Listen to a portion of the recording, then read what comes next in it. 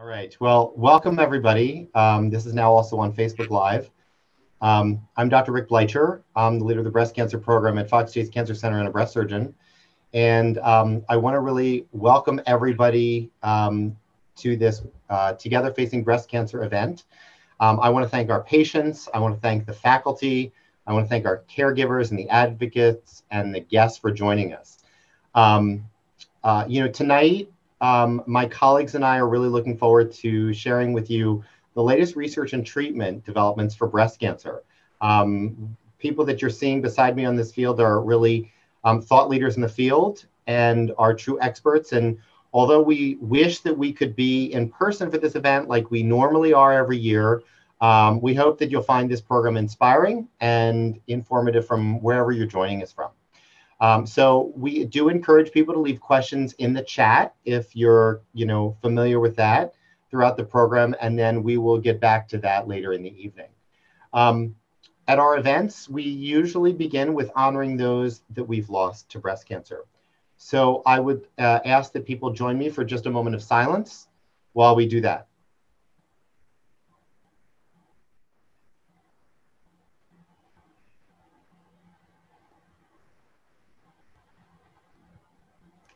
So thank you. I also want to take a moment to thank our exhibitors for the evening. It's really their generous support that allows us to offer this free program to all of you tonight.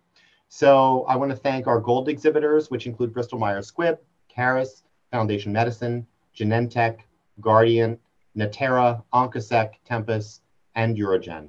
Our silver exhibitors are Eisai, Eli Lilly, Elucent, Hologic, Novartis, Pfizer, and Puma Biotechnology.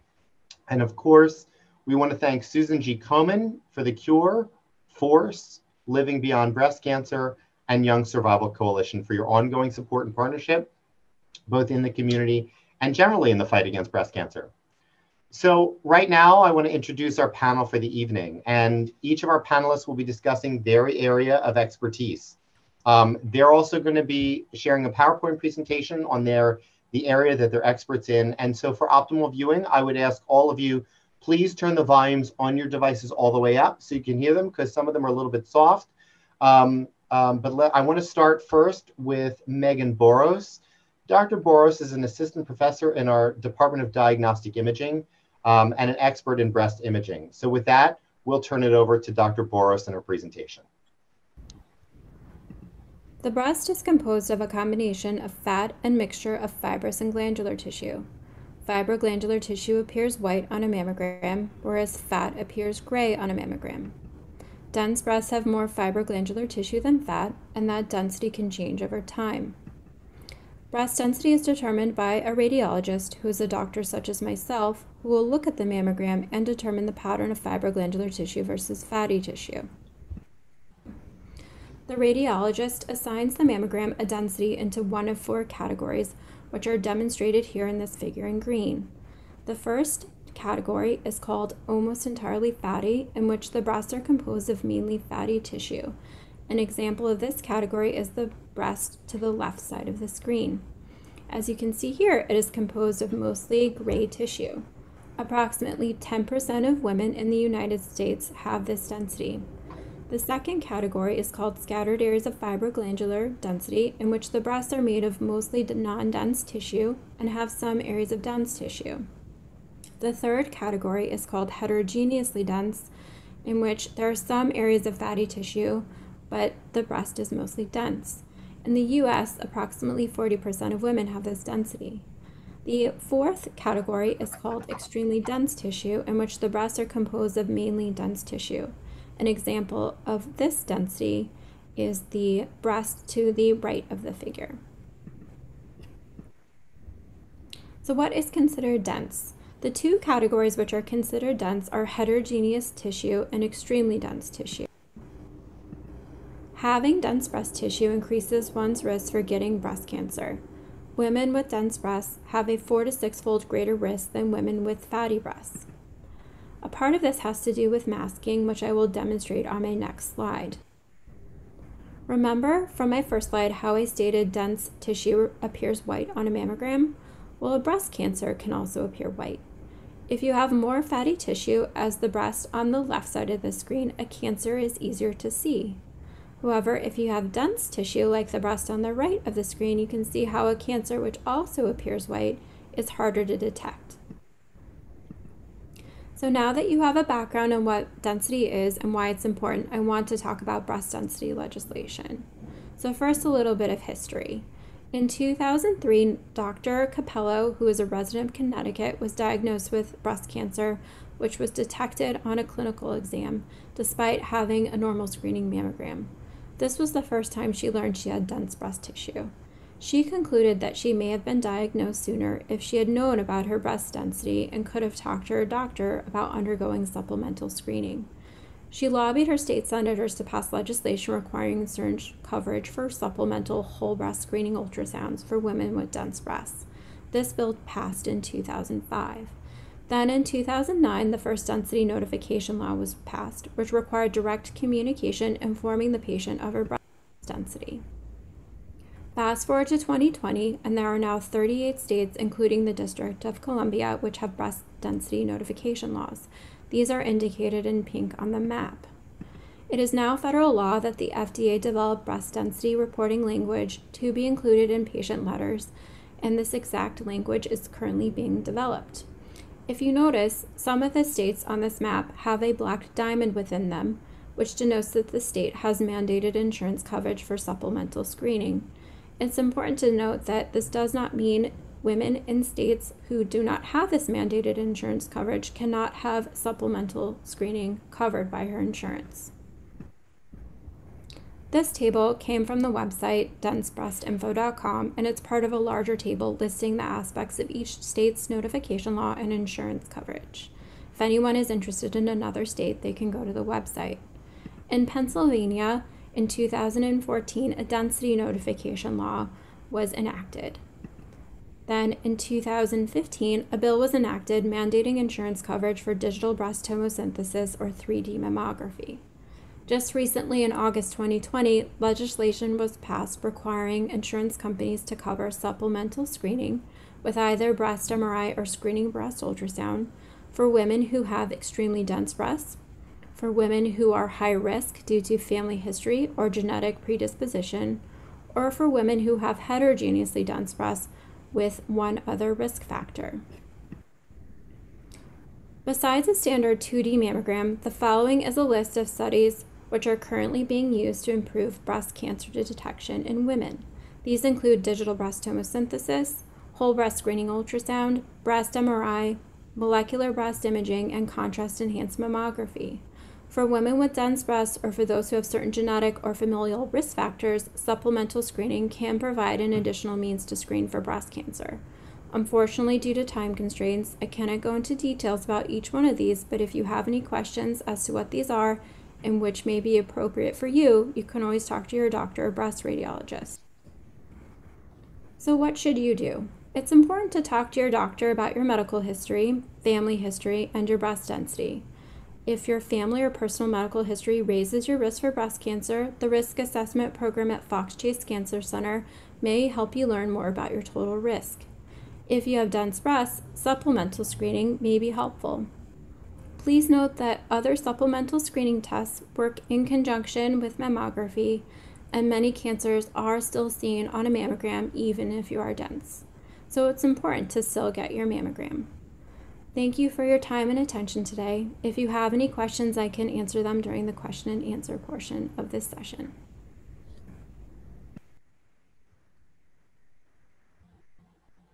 Great. Thank you, Megan. I'm sure that's very interesting, very useful information, and I'm sure it's also going to probably prompt a lot of questions. So thank you for that. So next we're going to go to Andrea Porpiglia. Andrea did her complex general surgical oncology fellowship at Fox Chase. A large component of her practice is breast, and so she is now an assistant professor of surgical oncology here at Fox Chase, and so I'll pass it off to her and her presentation. Go over the basics of breast cancer and surgical treatment options. The breast is made of lobules that make the breast milk and ducts that bring the milk to the nipple. In addition, the breast is made up of fat and other connective tissue. The two most common types of breast cancer that we see are invasive ductal carcinoma and invasive lobular carcinoma. Often I hear from women are, why me? What did I do? And what can I do? Most risk factors you cannot change. The main factors are being a woman and getting older. Other risk factors include genetic mutations, early menstruation, menopause at a later age, and dense breast tissue. Some factors we can control, such as obesity. We know women who are overweight have a higher chance of getting breast cancer than women of a normal weight. Other risk factors include lack of exercise, taking hormone replacement therapy, and drinking alcohol. The stage of the breast cancer and the tumor markers present will guide treatment recommendations.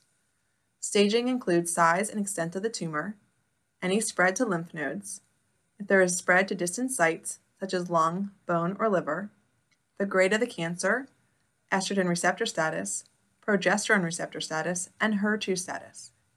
Recommendations are made in a multidisciplinary team approach with the surgeons, radiation oncologists, and medical oncologists. Additional testing may be required depending on the stage and patient risk factors. For example, if they have a genetic mutation or are of a young age. Next, I will discuss surgical treatment options. First is what's called a lumpectomy. This is when we remove the cancer with a normal rim of breast tissue around it. Often the cancer is not palpable, and we need a guide for us to find the cancer in the breast. For many years, we have been using wires to localize the breast cancer, and is still the most widely used option for localization. Some disadvantages to this are patient discomfort, possible wire transection or migration, having to schedule with both radiology and schedule in the operating room on the same day. Now we have technology for localization called wireless localization. Radiologists place a wireless marker in the breast at the site where the cancer is located. This can be done days or weeks prior to the surgery. The marker provides the distance, depth, and direction to the tumor. During the operation, I use an electrocautery device that can locate the marker to remove the cancer. The other option is a mastectomy. This is when we remove the entire breast. There is the option of immediate reconstruction at the time of mastectomy. Two options when we do immediate reconstruction is something called a skin-sparing mastectomy, or there is the option of nipple-sparing mastectomy. Like it says, we spare the nipple. Both lumpectomy and mastectomy have the same long-term survival. However, discussion of mastectomy versus lumpectomy should be made between the woman and her doctor. There are some instances where one surgery would be recommended over the other based on the tumor characteristics. Lastly, if there are no palpable lymph nodes on exam, we need to assess if there are any microscopic cancer in the axillary lymph nodes. We do this by doing a sentinel lymph node biopsy. The breast gets injected with a radioactive tracer and/or a blue dye. This travels to several lymph nodes under the arm. This does not mean the cancer has spread, just telling us if the cancer were to spread, it's going to go to these lymph nodes first, and these are the ones we remove and check for cancer. Based on final pathology from surgery, additional therapy may be recommended. The patient will discuss this with their medical oncologist and radiation oncologist. I will be happy to answer any questions you may have. Thank you. Great, Andrea. Thank you so much for that. Next, I'm going to introduce Dr. Neil Topham. Neil is a professor in the Department of Surgical Oncology, and Neil has a tremendous amount of experience with all types of reconstruction, a lot of things that people don't even attempt. He's widely known for that. And so I'll pass it off to Neil and his discussion of reconstruction. Thank you for the opportunity to talk to you about breast reconstruction at Fox Chase Cancer Center. We have three reconstructive surgeons that perform reconstruction for patients at Fox Chase, and we all do a full spectrum options to reconstruct the patient. When we see a patient in our office, we address these two questions first. What type of reconstruction would we consider, and when to have the reconstruction? There are broad categories of the types of reconstruction, including a prosthetic implant, an implant prosthesis, autologous tissue from the abdomen, oncoplasty procedures used for lumpectomy to reconstruct the breast, and when we consider when to have reconstruction, there's immediate and delayed. Immediate means that the breast is reconstructed at the time of mastectomy, and delayed means that we choose to reconstruct the breast after the mastectomy has been performed and the wounds have healed. Here's our philosophy at Fox Chase when we consider breast reconstruction. We choose the best reconstructive option with our patients. It seems simple and it seems unusual that that would be it, but many places do not offer the full spectrum of reconstructive options for patients, and patients only receive the reconstructive option that their plastic surgeon is proficient in. And so we choose simply to choose what best fits the patient and working with them. So what are these options that are considerations that we have to consider when we see a patient as they come into our office? First of all, what are the patient expectations? They may have a desire not to have reconstruction, just to have the chest wall shaped after mastectomy, to people who really want the perfect implant. They come in with pictures and ask us to try to achieve the results, and those can be very high expectations. We consider the patient's physical appearance, their breast size and shape, the weight that the patient carries, the scars, their location of the scars, and the quality of the skin that at the site of the reconstruction. We consider their cancer treatment, chemotherapy, radiation therapy, and unilateral versus bilateral reconstruction. Radiation therapy is probably the biggest factor here in choosing the type of reconstruction for a patient. Now, this is basically our shopping list of the places that we can go to on the body to reconstruct the breast. First off is the abdomen. This is where most of our free tram and microsurgery is performed using tram flaps from the abdomen. And then there are also deep flaps and SIEP flaps. These are just versions of the same thing in the way we raise the blood vessels. But we can also go to the thigh or buttock to transfer tissue to reconstruct the breast. And then there's implant-based reconstruction, where we use foreign material with saline or silicone implants to reconstruct the breast. We can also use a combination, including a latissimus dorsi flap, where this is transferred from the back to the breast to reconstruct the breast, and we can use it with or without an implant. We're very proficient at microsurgery here at Fox Chase. Commonly this comes from the abdomen. You see the dotted line there, and it can be used to reconstruct one breast or both breasts. This is an example of the repair that we do to connect the vessels together. You can see how fine the sutures are, and this has blood flowing through it. Here's an example of a patient after surgery is completed, and she had nipple-sparing surgery, and it was reconstructed with tissue from her abdominal wall for both breasts. And you can see that the contour is excellent, both on her abdominal wall and on both breasts, and that the texture is also the same as a native breast. This is one of the major advantages of using the patient's own tissue. Here's another example where we're matching the patient's right side and reconstructing the patient's left side. And here we left the nipple off. I'll show you in just a minute with the nipple on, but I want to show you a comparison of the shape of the breast and the difference that a nipple makes in a person after the reconstruction. Here we've reconstructed the nipple and applied a tattoo, and you can see the symmetry that she has. Here's another patient with both breasts reconstructed with tissue from the abdominal wall and nipple reconstruction and tattooing. Implant-based reconstruction is probably the most common, actually, when you look at all the numbers of the reconstructive types that we perform. It's commonly done in a two-stage process where tissue expansion is done by placing an expander at the time of the mastectomy, and the expansion is done weekly for 6 weeks, and then we exchange that with a permanent implant that has a better texture and is softer at about 12 weeks. But implants can also be put in right at the same time as the mastectomy. It's done less commonly. It's also a newer technique, but this is called direct implant, where you place the full implant in underneath the pectoralis muscle, or sometimes we place it above the pectoralis muscle. This is called a prepectoralis implant. Here's some examples of the implant where her reconstruction is completed, and you can see this is a two-stage reconstruction with the nipples reconstructed with a tattoo only and shading done to emphasize the nipple. Another patient who has had implants placed, and you can see that typically implant patients are thinner, they don't have a donor site for the abdominal wall, and she has a very flattering result and looks excellent in clothes. Here's an example of the latissimus dorsi flap, where we harvest the muscle and skin from the back and rotate it under the armpit to cover the breast.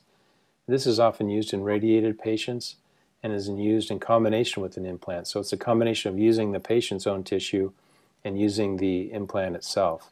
This patient had a latissimus dorsi flap placed, and you can see the symmetry that she's received to match her opposite side. At Fox Chase, we also are pioneering lymphedema surgery in patients who've had axillary dissection. We can have lymphedema in one extremity. We can perform lymphovenous bypass, where we attach two small vessels together to drain the lymphatic fluid out of the arm and bring it into the venous system where it's circulated out of the arm. Or we can transfer lymph nodes from other parts of the body and act as a filter to assist in transferring the lymph fluid out of the arm or leg, whatever the case may be.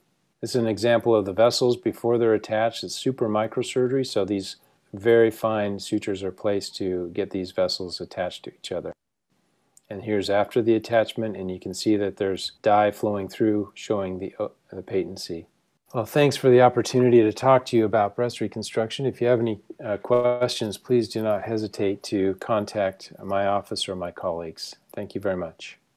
Great. Thank you, Neil. Appreciate that very much. Always very interesting and insightful, and people always learn a lot, about the various reconstruction types, because it's something that many of us don't often know about. I next want to introduce my colleague, Elias Obeid. Dr. Obeid really has two roles, both in the Department of Clinical Genetics and also as the interim chief in the Division of Breast Medical Oncology. He's an assistant professor here at Fox Chase and has been here for many years. So with that, let me introduce and pass it off to Dr. Obeid. Thank you, Dr. Bleicher, for giving us the opportunity to discuss some of the new developments in breast cancer this year. Welcome everyone to this year's event, Together Facing Breast Cancer. My name is Elias Obeid, and one of the medical oncologists who treats breast cancer at Fox Chase. Today I wanted to give you some updates on some of the newer treatment that are available for women with breast cancer. As you all probably remember, breast cancer is not one type of cancer. We look at breast cancer as either having hormone receptors, we call that hormone receptor, or HR positive breast cancer, HER2 positive breast cancer. There might be some overlap between HER2 positive and hormone receptor positive. And then we have the third subtype, which is triple negative breast cancer. Some of the new therapies for hormone receptor positive HER2 negative breast cancer have been the CDK4/6 inhibitors. Some of you have seen those either in the clinics or in advertisement on TV. They have been in development and have been around for patients since around mid-2015, and over the last few years there have been 3 drugs of the same family, palbociclib, ribociclib, and abemaciclib, that have been approved for the treatment of the hormone receptor positive HER2 negative breast cancer in the metastatic setting, meaning cancer that has recurred or has already spread and is not curable but can be controlled with those medications when combined with hormone therapy. The other new targeted drug for hormone receptor positive is the PIK3CA inhibitor. The brand name is alpelisib. So just an overview, CDK4/6 inhibition, it actually blocks the cancer cells from dividing. It actually is similar to putting your foot on the brake, making sure that once the drug is given, it pushes the cancer cells towards some kind of cell death because they cannot divide anymore. Again, it's given with a hormonal treatment. Those are the three drugs. I mentioned them all that you can find in the handout. I mentioned the other drug that has been approved in May 2019, so this is relatively new. It's a new drug that targets the PIK3CA mutation. Some of you have seen the advertisement. It's called Piqray. It is also given with hormone treatment in the metastatic setting. Patients' tumor, again, the tumor cells should have this mutation in the PIK3A gene in order to get some benefit from this drug. Now, in the triple negative breast cancer, there are three different things that we will talk about. The first one is the immunotherapy. Immunotherapy is when we give a biologic drug that uses the person's immune system to boost it to fight cancer. That in previous years, and about a year and a half ago, this got approved, atezolizumab. It's given along with a chemotherapy drug called nab-paclitaxel or Abraxane. But the breast cancer that is triple negative should also be positive for a biomarker. So it's a protein in the tumor cells called PD-L1 in order to benefit from this treatment. A new drug that was approved recently in April 2020, so relatively very new. It's called an antibody drug conjugate, meaning it's a biologic drug and a small molecule of chemotherapy attached to it. And this drug also is approved for metastatic triple negative breast cancer. And it has really good responses, and that's why it has been approved by the FDA. Recently, just about a month and a half ago, a clinical trial showed it to be superior to chemotherapy, even in patients who've had at least 2 lines of treatment or 2 different regimens of treatment in the metastatic setting for triple negative cancer. A drug that has been in the market for a while, actually there are 2 of them, but those are specific for patients who have a BRCA1 or 2 mutation. Again, those target those particular tumors in women who have the BRCA mutations. Now, in HER2 positive breast cancer, there have been 2 different clinical trials that have been published in the last probably about 9 or 10 months ago, and 2 drugs have been approved in that. One is called tucatinib. It was approved in April 2020, also new. It's given along with trastuzumab, also known as Herceptin, and a chemotherapy oral drug called capecitabine or Xeloda. It has really good responses. You can see here the curves, how they separate, and those are the women who got the drug combination versus the typical Herceptin or trastuzumab with Xeloda. And the last drug is HER2, which is another antibody drug conjugate, also approved end of December 2019. You can see how much of tumor responses. You can see about 61% of the patients would have some kind of this treatment. So this really highlights the importance of clinical research. At Fox Chase, we do a lot of clinical trials. One of them is for combining chemotherapy with immunotherapy, and the other one is combining immunotherapy with trastuzumab and chemotherapy for HER2 positive breast cancer. And with this, I want to thank you for your attention. So thank you, Elias. And before I introduce my next guest, I want to give people just an idea. The order of our speakers and our faculty today were primarily almost in the order of treatment. So we started out with Dr. Boris, who did diagnostic imaging. We did Dr. Porpilia, who did breast surgery, Dr. Topham, who did plastics, Dr. Abid, who did medical oncology. And now I want to introduce Dr. Anderson. Dr. Anderson is a professor in the Department of Radiation Oncology, and she's also the chief of the Division of Breast and Gynecologic Radiation Oncology. And so Penny's going to talk to us a little bit about advances in radiotherapy. Thank you very much, Rick. So when we think of breast cancer treatment, we want to know the impact a particular treatment will have on our patients. For example, how it would affect the patient in terms of the efficacy of the treatment, as well as the toxicity and side effects it may produce, both short-term and long-term, which of course translates to the quality of life of our patients. And also we want to know about the duration of the treatment course itself. So we have an abundance of data that demonstrates the effectiveness of radiation to the breast and axillary lymph nodes in improving both local control and survival. So this course of treatment has always been a standard course of about 6 to 6.5 weeks of radiation to the breast region. But recently there has been a lot of robust published literature that demonstrate that radiation can be delivered in a shorter period of time, that is less number of days and therefore a fewer number of weeks of treatment compared to our longer treatment regimen. So here at Fox Chase we've implemented this shorter course of treatment, which is called hypofractionation. In other words, a less number of fractions of the daily radiation treatments. And at Fox Chase, we now routinely offer this shorter course of treatment, which is about only 20 treatments total, or about 4 weeks, as opposed to 6 or even 6.5 weeks of treatment that historically we've been using. And this has greatly impacted our patients' lives and the quality of life with regards to their treatment. And this hypofractionated treatment approach can be offered for invasive disease as well as for non-invasive or DCIS patients as well. And we presented this data from treating with hypofractionation to many outside meetings nationwide, and we have demonstrated that there is equal efficacy between the shorter course of radiation and the longer, more conventional radiation. But just as important as the efficacy is toxicity of treatment or the side effect profile. So we've demonstrated that this 4-week regimen resulted in similar side effects as when compared to the longer course of radiation. And it's been proven that this shorter treatment course is equal to the longer conventional course.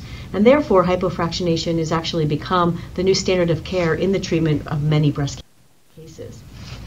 But another very important issue is in regards to radiation treatments to the left side of the body when people have left-sided breast cancer, since the heart is on the left side of the body. So when planning for this radiation, we need to take into account the radiation dose that the heart might get when treating the left breast or left chest wall region. And our goal is to avoid the heart at all costs, since there is a great body of literature that actually demonstrates that radiation dose to the heart can lead to late cardiac toxicity. So our goal is to minimize the heart dose, and we use very sophisticated treatment planning programs and systems to calculate the radiation dose to the normal organs like the heart in order to avoid it. While at the same time we deliver the needed dose to the breast, chest wall, and lymph nodes in order to cover appropriately the patient's cancer. So here at Fox Chase, we've implemented that technique called deep inspiration breath hold, or DIBH, where we actually have the patients inhale and hold their breath during beam on time, so we can calculate and determine if their actual motion of breathing in, and what's entailed is the patients hold their breath during the radiation beam on time during their treatments to minimize and avoid any radiation dose or exposure to the heart. So this is just a pictorial of a patient. It's a CT scan, and as you can see on the left, that represents free breathing. So you can see the heart in the middle of the chest, and then when you, in relation to the breasts, and when you take a look at the picture on the right with a deep inspiration breath hold, the heart is actually pulled out of the field away from the radiation beam in the breast area. Better, yellow represents the radiation beam. So again, on the left, in the free breathing position, you can see the heart, or that orange part, is actually part of the heart that's in the radiation beam, thereby getting radiation exposure to the heart organ itself. Where on the right, when the patient takes deep inspiration breath hold, you can see how the heart is pulled away and it's out of that yellow radiation beam, thereby minimizing and avoiding radiation dose to the heart. So our department, in order to do the deeper inspiration breath hold, we have installed the newest, latest, and greatest technology to assist in deeper inspiration breath hold, which is called Vision RT. And Vision RT is an alignment technology system that allows us to verify and check and make sure that our breast cancer patients are in the most accurate, optimal treatment position before and during their entire radiation treatment. So the patient undergoes daily real-time surface tracking to ensure their proper position throughout the course of their radiation treatments. And this daily alignment for the RT positioning system generates information regarding their daily positional variations prior to and during their entire treatment delivery. So by having the patient in the proper treatment position that was determined at the time of their planning, we were able to safely and accurately deliver the radiation treatment effectively while avoiding the normal tissue structures that we want to avoid during radiation. So here at Fox Chase, we use this Vision RT alignment technology not only for our left-sided breast cancers, but also for our right-sided breast cancer patients, again, in order to adequately and accurately maximize the accuracy of our daily radiation treatments that we offer our patients. So in summary, we have made great strides in improving the patient's quality of life in terms of shortening the overall shortening the overall length of treatment time. Also, we decreased toxicity and side effects, specifically cardiac toxicity, while at the same time maintaining the excellent high rates of local control and the improved outcomes with our radiation treatments for our breast cancer patients. So thank you very much for your time and attention this evening. Okay, great. And our faculty are going to come back online visibly. So thank you all for those excellent talks. What we're going to do now is we're going to open it up to the audience for questions. And, if you haven't already, you can certainly just comment on Facebook Live with your questions, and we will get those questions, and then we will try to answer as many as we can in the time that we have. So the first question, I think, is one which we've gotten a few already. I think this first one I'm going to direct towards Dr. Obeid. So this individual says, my question: after 2 years of my treatments, I'm on tamoxifen for 3 more years. What is the proper term to say when a person is cancer-free, or is there a proper term? Elias, you want to hit that up? Yeah. So thank you for the question. So if somebody was diagnosed with early stage breast cancer that's hormone receptor positive, they are expected to continue on treatment with a hormonal treatment, either tamoxifen or another drug of the family called aromatase inhibitors. So technically, I always tell patients you're cancer-free once you don't have any cancer that is visible to us on imaging, and we know that the cancer was taken out by the surgeon. We don't know when the cancer or if the cancer is going to come back. Now, if the question is, if somebody is on treatment when the cancer has recurred already and they require to be on tamoxifen or another drug permanently, so that would be a different situation where we would say that it's a controlled disease, but the cancer is not totally out of the body. Great. Thank you, Elias.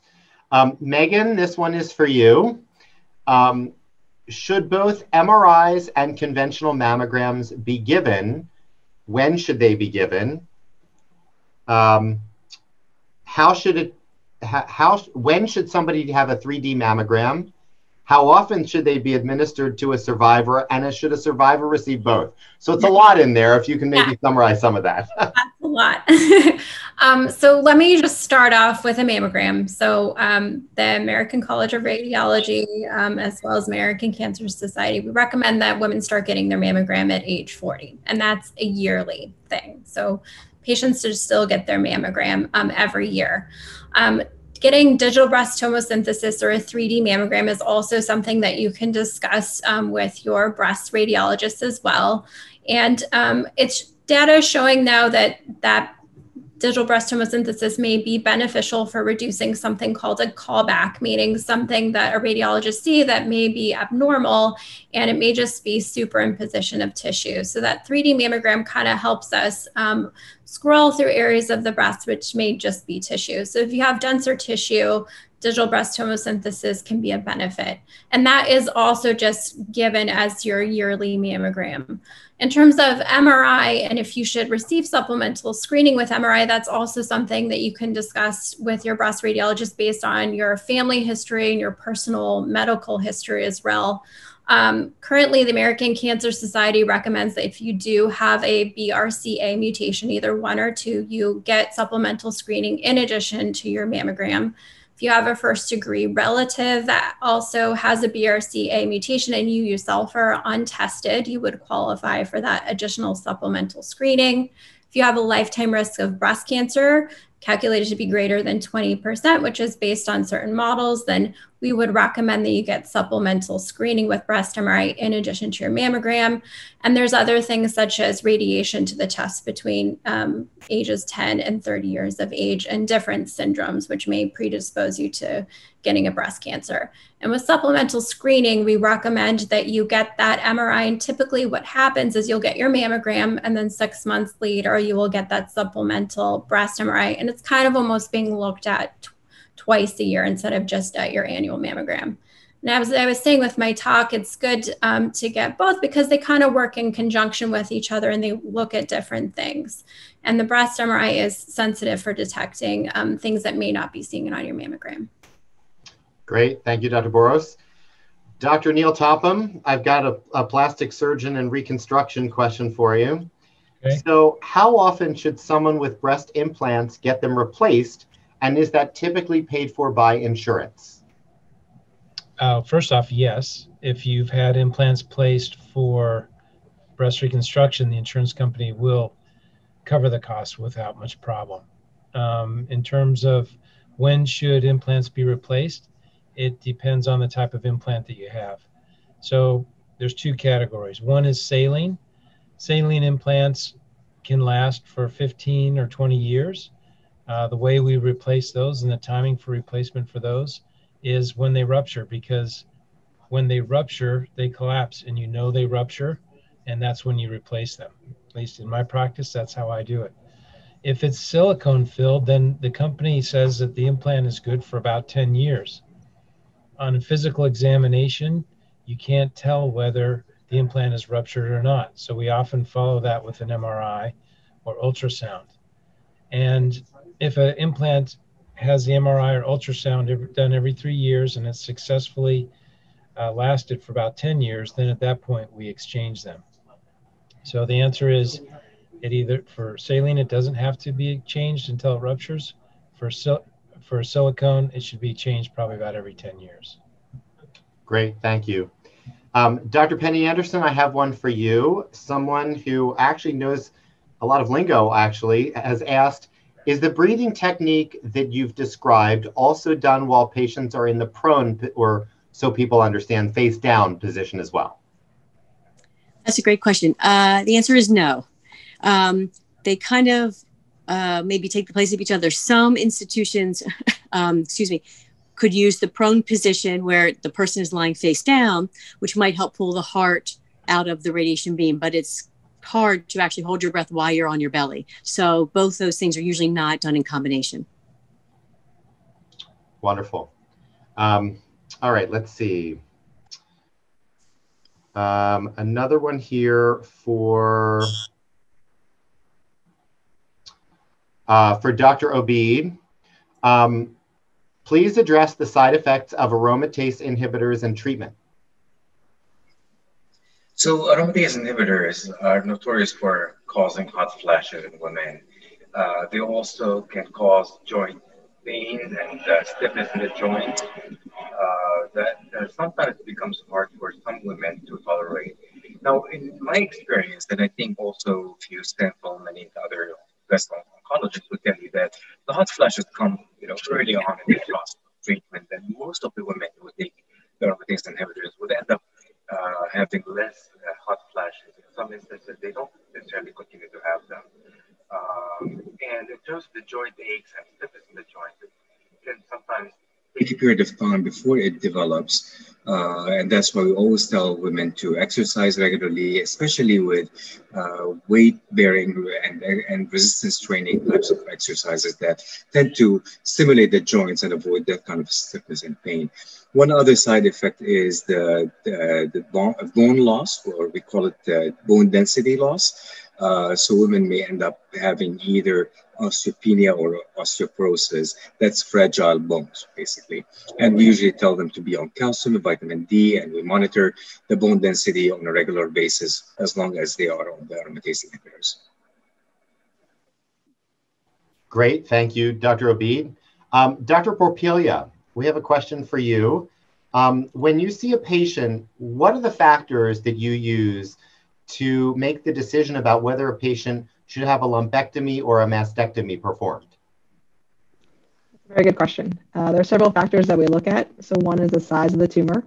If the woman has smaller breasts or the tumor is greater than 5 centimeters, the control rate is not as good. So we recommend mastectomy in those cases. If it's in multiple parts of the breast, then we do not recommend lumpectomy, but rather mastectomy. If a patient has some genetic mutations, they may opt for mastectomy, but does not mean they have to have one. But some women who are younger may choose to have a mastectomy versus a lumpectomy. they've also had previous radiation, we recommend them not typically to get re-radiation and get a lumpectomy at that time. Great, thanks very much. Okay, moving on. I'm going to send this one back to Dr. Obeid. This says, hello, I'm a breast cancer patient in remission.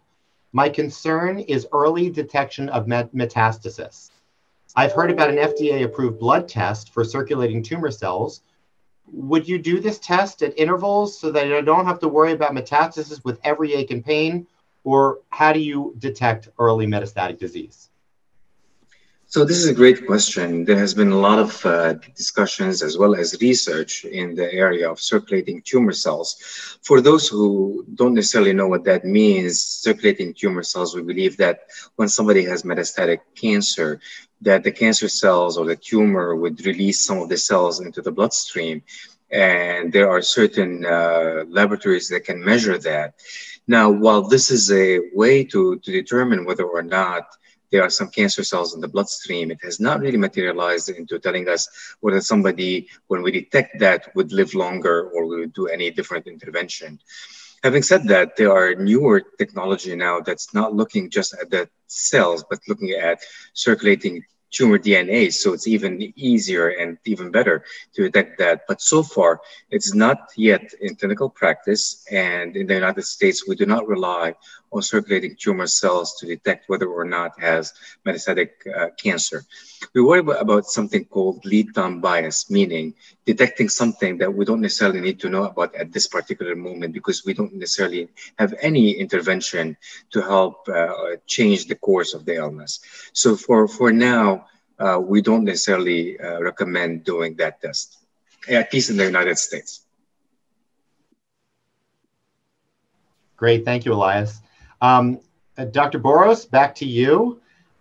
This individual has asked, she says, I was diagnosed at 36. Is it still recommended that my daughter start getting mammograms at age 26, or has that changed? So the recommendation is that you kind of subtract 10 years from the age at which your first degree relative was diagnosed.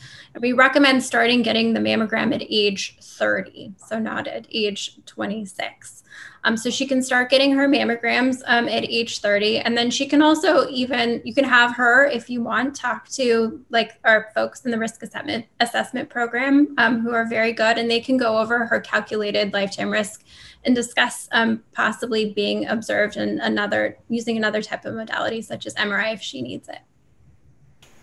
Wonderful, thank you. Dr. Porpiglia, back to you.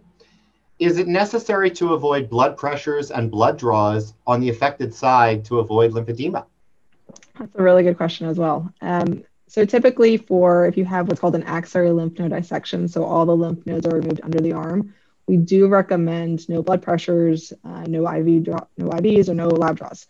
There's been data that shows there's increased risk of lymphedema if you do that. However, with sentinel lymph node biopsy, there's not as great data for it. We still recommend it, especially for blood pressure. Occasional lab draw, we say if you can avoid it, you should, but if you need to, then you can get blood draws in that arm. Wonderful. Dr. Boros, we're back to you again. Did I hear correctly that the first doctor mentioned that people with extremely dense breast tissue are 4 to 6 times more likely to develop breast cancer? I guess the question is sort of talk to us a little bit about dense breasts and how you counsel your patients who in fact once they've had their mammograms and they in fact do have very dense breasts. What do you generally tell them? So just having dense breasts, a part of that risk is having to do with what's called masking, which is kind of demonstrated in that video that I showed in my PowerPoint, and how that if you have dense tissue, which also shows up as white on your mammogram, a cancer, which can also show up white, can be masked, and you can't see that cancer is all. Kind of the analogy I like to use is finding a specific snowflake in a snowstorm, so to speak. So that masking has a part to do with not being able to detect that cancer on your mammogram, but also having dense breasts in itself is also a risk. So, if a woman does have dense breasts, we talk to them about getting supplemental screening with either whole breast screening ultrasound or breast MRI as well, which can be helpful in detecting those cancers that necessarily aren't seen on that mammogram. Great. All right. This one actually goes back. I'll ask this one to Penny, although she can turf this one if she wants to. So we have somebody who asks, should soy be avoided in their diet? What do you tell people if a patient that would ask you that? That's a great question. And I will turf it back to you, but I'll answer. In general, I tell people, I don't know if they have to avoid, soy is in a lot of products, which I didn't realize till I actually did research myself for certain patients to find out, it's in a lot of things from salad dressings to, lots of processed products, as well as your typical soy burger. So I tell people because if they're ER positive and the risk of the thought of soy being, estrogen positive, I tell people to maybe avoid a solely soy-based diet, which might be difficult for people who are vegetarian and things like that. But I don't tell them to avoid totally soy. I think it's almost impossible in this country, to be honest. Yeah, and I also say to patients, everything in moderation. If you've got a receptor positive breast cancer, if you're living on soy, maybe that's not a great idea. But Elias, what do you tell your patients regarding soy and let's say somebody who has got a receptor positive breast cancer? I totally agree with that. I usually tell them everything in moderation. I don't recommend somebody to take mega doses of soy supplements or completely soy, diet. But, in moderation, if somebody is eating, let's say, sushi and they want to have some soy sauce on the side, absolutely. I don't think there is a reason not to take that. Wonderful. All right. Well, that was the last question, unless there's any more that we happen to get within the next couple seconds. But first of all, I want to thank the faculty. Let me just, say we really appreciate everybody's tuning in on Facebook Live tonight.